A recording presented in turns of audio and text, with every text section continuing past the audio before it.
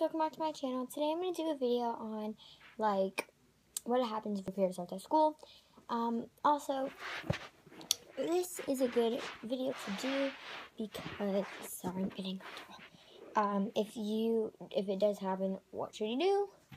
How should you, be prepared to get it if you just, and, like, what should you go home, or, like, questions. So, let's get started. Okay, so the first thing you'll need is, you'll probably already have a period kit. If you are watching this, you should make a period kit, because if it happens, it would be perfect if you had them, because they will, you can just pop in a pad on your underwear, and you'll be good. And also, you can just clean up with the wipes that you put in your period kit. So, I definitely recommend bringing a period kit, and I'll show you mine. Alright, so I changed it into this bag, and this is mine. It has liners, wipes, pads, and I have one tampon in there just in case. Just in case you're swimming that day and you really need to swim, like, whatever, just, you can try to use one. Sorry. So, I'm going to show you, like, the ones I would put in. I would put a Carefree Octopus Body Shape, a Always Daily Thin Active. For wipes, I would use a Summer's Eve Sheer Floral, and Always Clean, and let me get the U by Kotex. I would also recommend the U by Kotex brand, and I just got these. If you want to check out my period haul, go check that out. So yeah, you can see those, find out what they are and what they're used for and stuff in that video. So yeah, so those are, like, the wipes and liners I would use. In a period kit, I would bring, like, 3 of these, and 3 of these, 2 of these, 2 of these, and of course, 2 of these. There's one of these packets, but 2 of them just in, like, the package. So then for pads, I would use either a U by Kotex Teen, which is not my favorite, or an Always Radiant Totally Twin pad. These two are good because they're smaller for people who are kids and they have smaller parts. So those are good if you have, like, a smaller part. Then I would also bring some tissues just to clean up if there's, like, bad toilet paper and you don't want to use them. Tissues. But that's optional.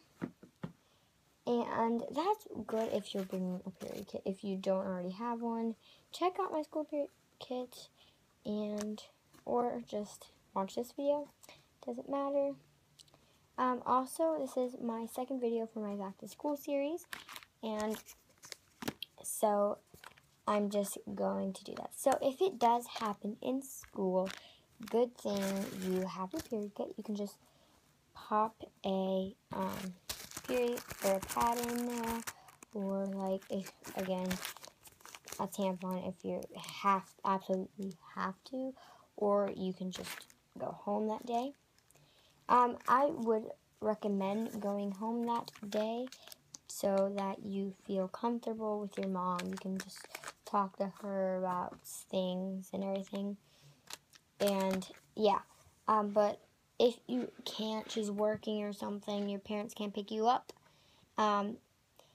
If you don't have your period kit, what you can use is, I don't have it right now.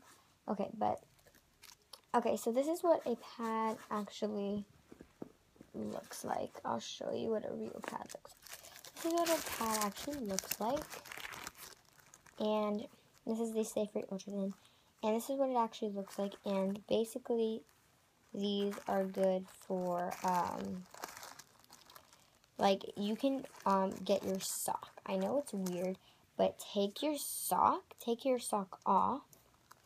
And if you don't want to look weird, take both socks off and put toilet paper around the sock so that it looks kind of like a pad, and put that in your underwear, and you'll actually feel fresh. That they feel like you're actually wearing a pad, which is good if you don't have a period. Okay. If you don't have any of that stuff, you wore flip-flops that day or flats or something, and you feel comfortable, you actually should tell the front desk and say, I got my period, I need some shorts. They'll give you extra shorts if you're bleeding or whatever, or something like that. They'll probably have like wipes and pads because it's a school, and why shouldn't they? Because in middle school, they should definitely have them. I'm not sure about elementary, but they should definitely have them in middle school because that's when your body's changing more or less. So yeah, that's pretty much it. Please subscribe. I hope you like this video, and comment down below other back to school videos you would like me to do. And again, please subscribe. I hope you like this video. You girls will learn lots from me, and I hope you enjoyed. Bye.